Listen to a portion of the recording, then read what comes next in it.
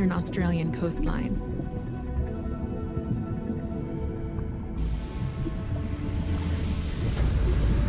The slow movement of fish in silhouette against the blue glow entering the cave is mesmerizing. Realismo. Attracting divers around the world for an experience like no other.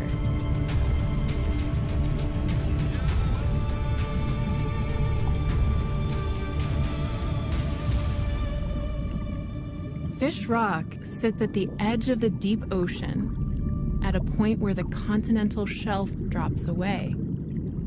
As the powerful East Australian current flows south from the Great Barrier Reef towards Sydney, it strengthens and accelerates, stirring up cool, nutrient-rich waters, bringing tropical and temperate marine life together. It's become famous for the huge variety of fish that gather here. Realismo, compa.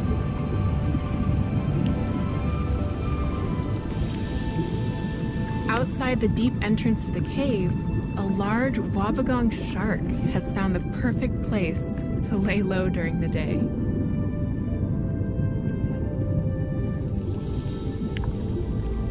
But Fish Rock and the tunnel running through it is unique for a more vital reason.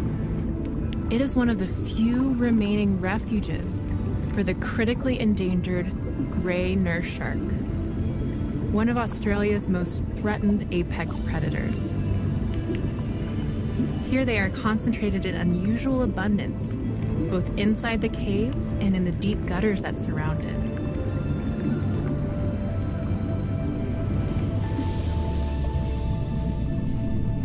Deep in the tunnel, the water is 1 degree warmer than the surrounding ocean, creating its own unique ecosystem. And the perfect haven for sleepy sharks who hunt by night and rest by day.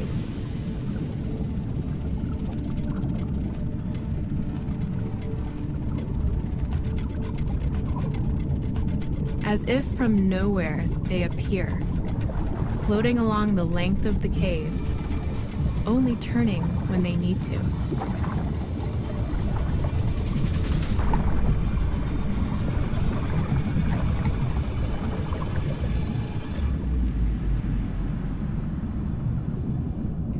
The rows of sharp, ragged teeth and frightening appearance have earned these sharks a reputation for inspiring fear in humans.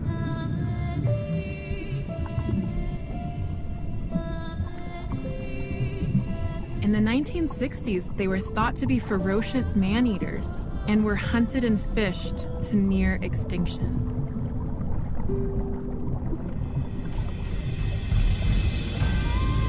It wasn't until scuba divers began interacting with these relatively large but docile creatures was it realized that their slaughter had been a sad case of mistaken identity.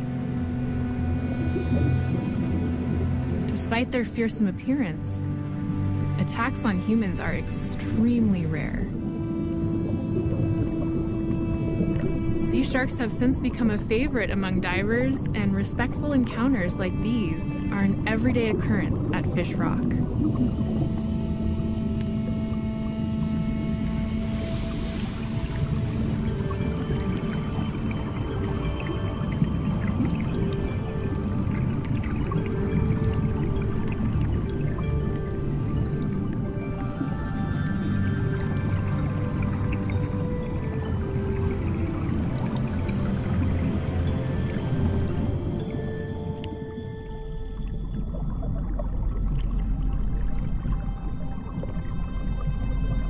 Although they can live to be over 30 years of age, one of the disadvantages for gray nurses are their slow reproduction cycles, taking up to 8 years to mature and producing only 1 or 2 pups every second year.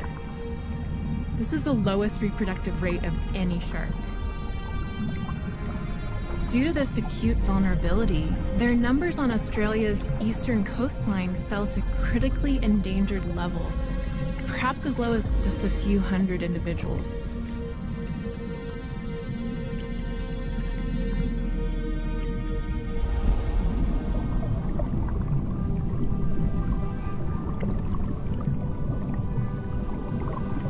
as we venture out of the large entrance to the cave and head down towards the sandy gutters, the light returns, and we begin to see some of the scars and scrapes endured by older sharks.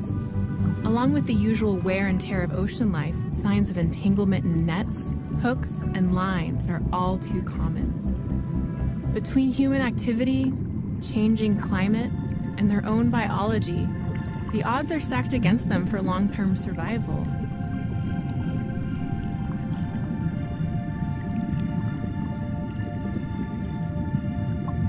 But there is hope. After the rapid population decline, gray nurses became the first sharks in the world to become a protected species in 1984. And local conservation efforts are working to establish a no-take marine reserve to give these sharks the best chance of thriving into the future. Full recovery to pre-1960s levels will be slow and could take many decades. For now, at least, Fish Rock remains one of their last refuges.